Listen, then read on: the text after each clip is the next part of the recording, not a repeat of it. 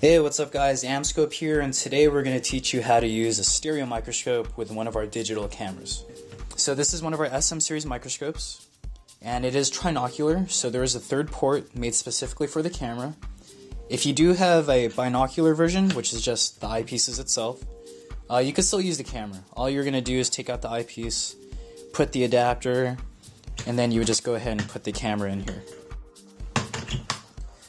And basically the camera is a separate attachment that will make your microscope into a digital microscope.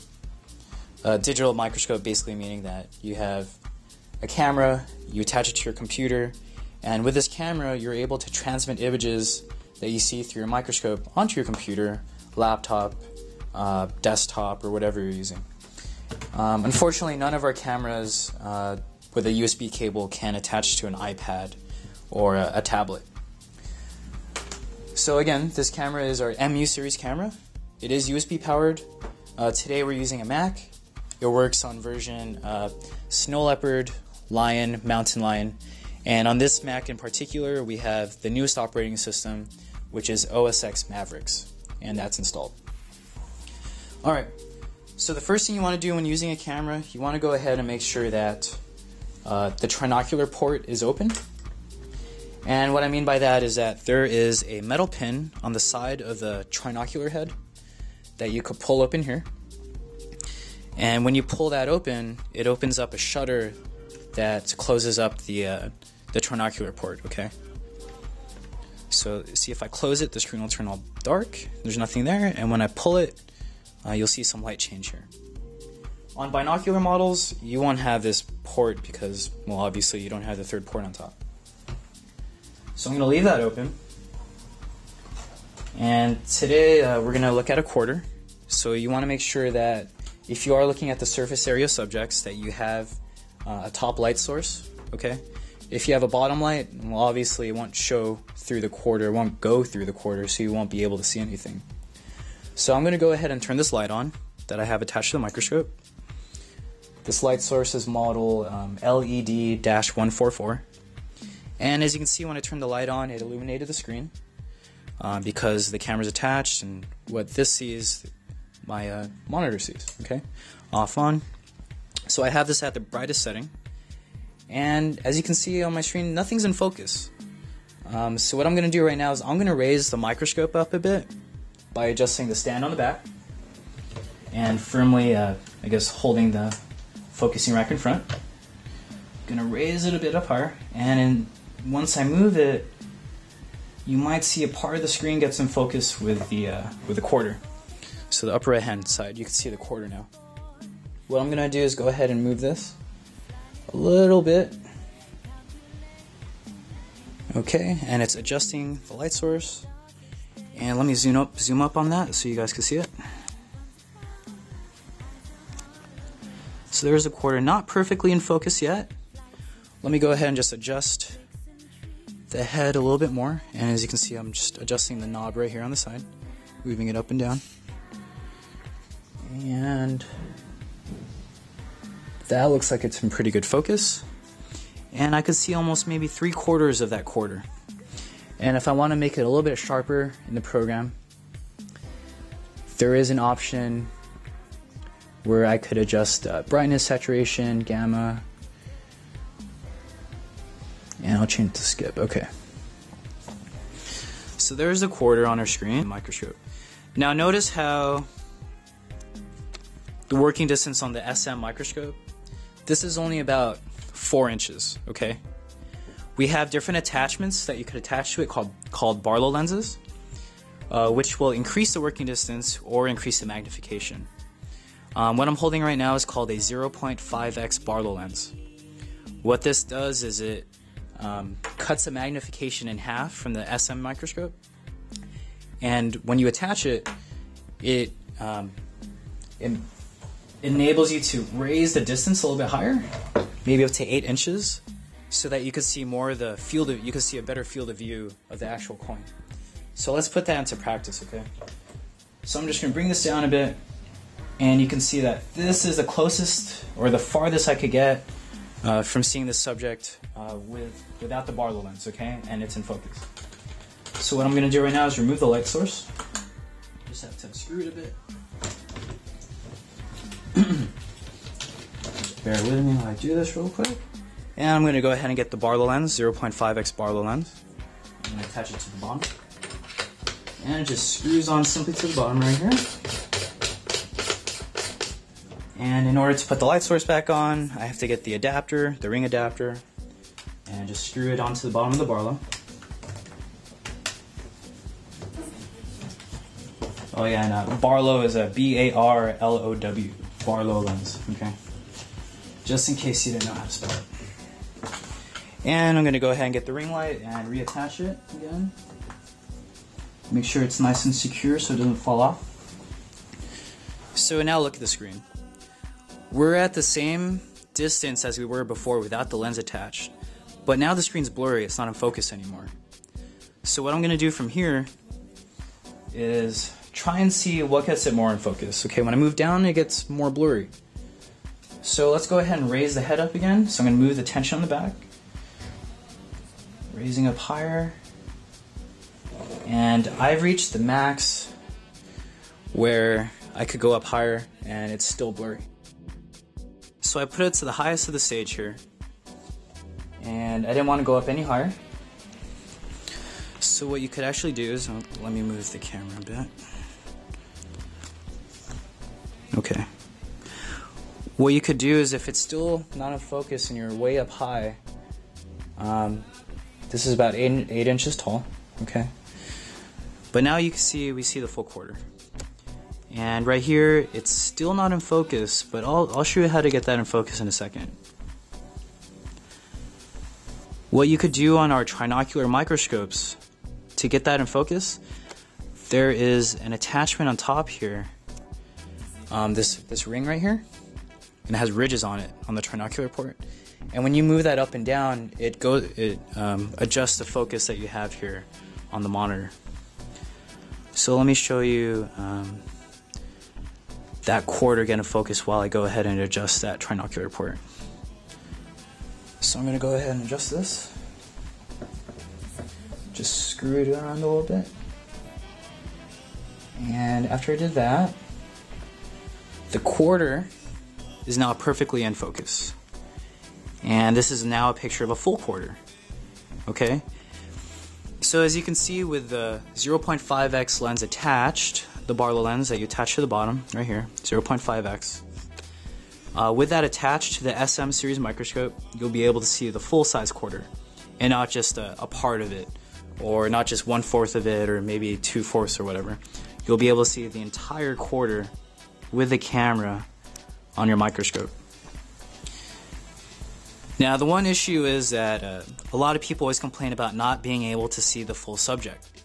A lot of customers do get the SE series microscopes, and the magnification on that doesn't allow you to see a full coin. It doesn't allow you to see a full stamp. It doesn't let you see a wide field of view.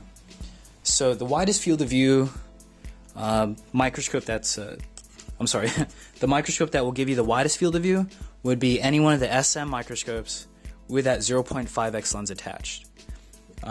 Without that lens, as earlier, let me just go ahead and remove it real quick. All you're going to see is probably a quarter of the image you're seeing. Okay. Now there's also a different lens that we have. It's a 2x Barlow lens. And what this lens does is it increases magnification, so you get a little bit closer to the subject. But when you do that, the working distance isn't 8 inches anymore. It's only, I think, I'd say less than 4 inches working distance. So let me go ahead and just remove this.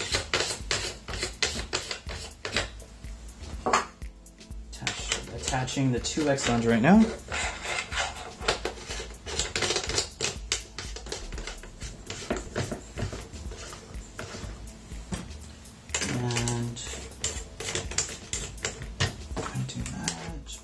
On. Gonna put the light source back on.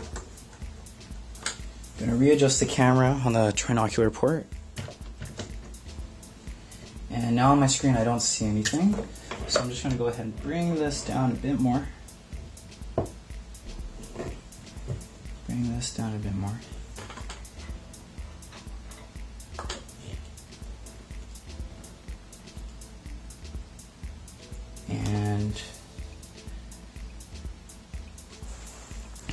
as you can see with the 2x lens, my working distance is pretty much slim to none. So if you look here on the microscope, I'm right on top of the quarter. But in doing so, I'm able to see a much more zoomed in and much more detail than I was before. It's closer to the subject. Okay. So I'm gonna move it up. Don't see it's a little blurry. Gonna move it as close as I can. And when I do that, you could see like the ridges on the coins and the other details on it.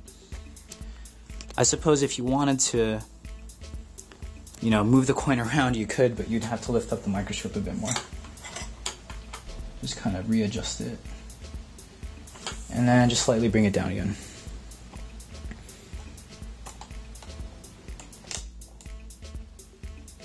Okay. So that's how the serial microscope works, alright? So let's do a quick recap.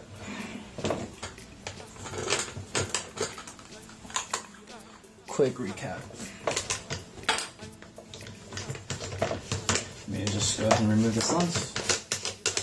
So,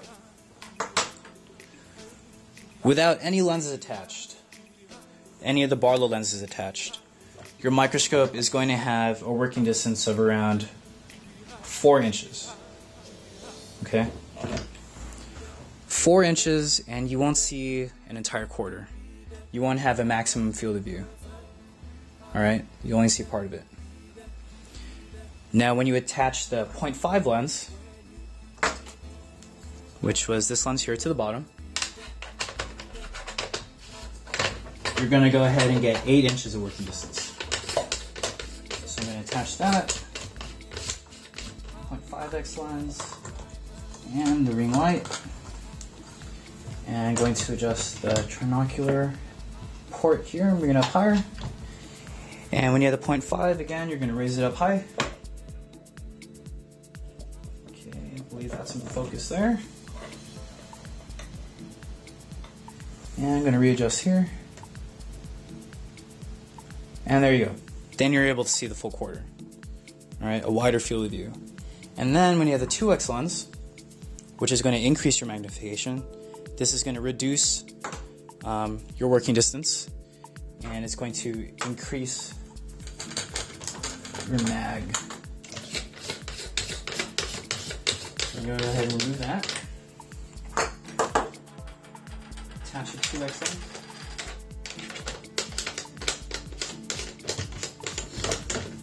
And of course we'll need our ring light or any other light source you guys want to use. And I'm going to bring this down as close as I can and adjust the camera by adjusting the trinocular port. I could kind of see something. There you go. And when I do that, you see that the working distance is very decreased. It's very slim to none. But now I'm able to see the subject very close, and I can see a lot more detail and scratches and stuff on it. So if you're working with stamps or electronics or anything like that, you might want to get the 2x and the 0.5x together. Most people who are doing soldering work do want to go ahead and get the 0.5x lens, so that, you know, when you're working underneath the microscope, you have a lot more working distance. So you could use your soldering tools and whatever, you know, screwdrivers in order to fix parts and stuff like that. Okay. Oh, and one more important thing. If you are going to be doing soldering work on the stereo microscopes, the SM models, you want to keep in mind, let me just remove this real quick. You want to keep in mind that the bottom of the lenses on the microscope head are bare, okay?